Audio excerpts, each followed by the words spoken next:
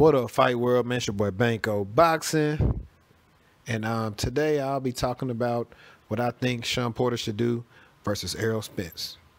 Stay tuned.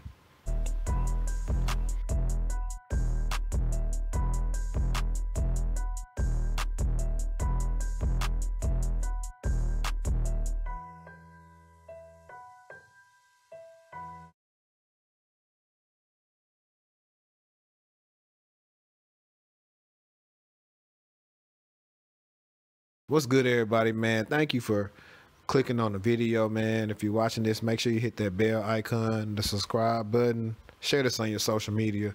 But hey, I was listening to Shawn Porter's interview on Sway in the Morning, and he said some things in the interview. I don't really feel like finding it right now, so I'm just gonna try to quote him on it. But he was saying what he's going to try to do to Errol Spence is do some stuff that he's not used to. And he alluded to when he fought Keith Thurman, he went in there and fought Keith Thurman as if he wasn't, you know, this knockout puncher one time. He fought him as if he didn't have power. When he fought Danny Garcia, he fought Danny Garcia a little different. He was trying to counter Danny a lot, and he never getting the victory. He boxed with Ugas. So he said he's looking to do something he don't expect him to do. So I am pretty curious of what he expects to, well, I know what he said. He said, we've seen Errol in there with people, but we've never seen him in there with a person who's going to throw combinations at him. Now, Shawn ain't really known as like just the biggest combination puncher, so that's going to be interesting to see. I know he's probably just going to try to keep on going to his body. And something I thought about after watching that was I was on my YouTube homepage, and the Andre Ward-Sergey Kovalev fight came up. And disclaimer, I'm not comparing Shawn Porter to Andre Ward by any means. But the funny thing is that people were, well, because they thought Kovalev won the first fight. But even in the first fight, Ward did something that people didn't think he was going to do. He bullied the bully. He fought dirty, he fought on the inside. He did whatever it took to win. And in the second fight, that was even more evident because he stopped Kovalev. So with that being said, Errol Spence is kind of known as a bigger welterweight, known to kind of fight off the front foot and front foot dominant and use his jab and go to the body on people or whatever. He doesn't really have to fight off the back foot too much just because of his size, and he imposes his will on a lot of his opponents.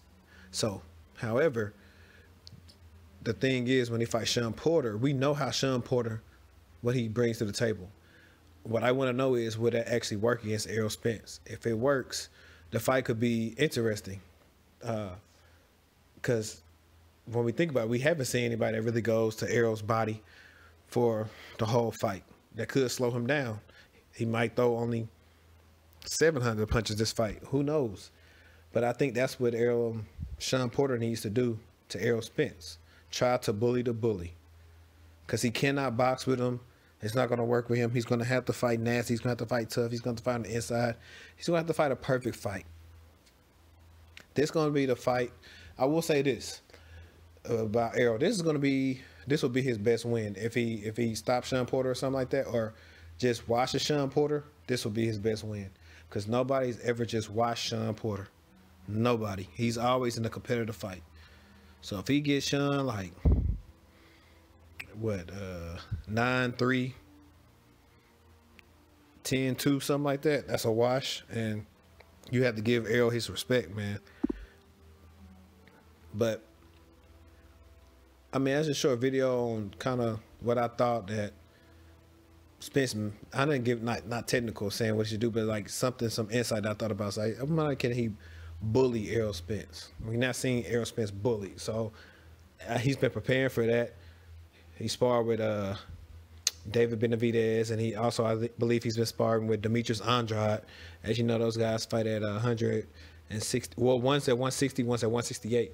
So in the sparring, and probably like people think sparring is about like who finna win and this and that, but in the sparring is just working on probably having a bigger body lean on you, trying to see how you're gonna react when you get tired, so your mind tells your body you can do it. Because if you never experienced it, you revert back to something that you always do. So probably working on some things to do some stuff. So it'd be interesting to see. Because we all know Demetrius Andrade is a great boxer, and David Benavidez is a good boxer that's coming up as well. So those two guys should have Shawn Porter and good fighting shape for this fight. I talk a lot about Errol and his fans, but I'm still ready to see the fight. By all the other BS crap that's going on, I'm still ready to see the fight. Unfortunately, you know, you fans love this fight because it's going to be like the last unification fight we probably get on PBC and welterweight for a while, because they got mandatories after this. No Manny Pacquiao. So, unfortunately, that's pretty much what's going to happen for after this fight. But y'all guys know what to do, man. Appreciate y'all, man. You still watching this video, man.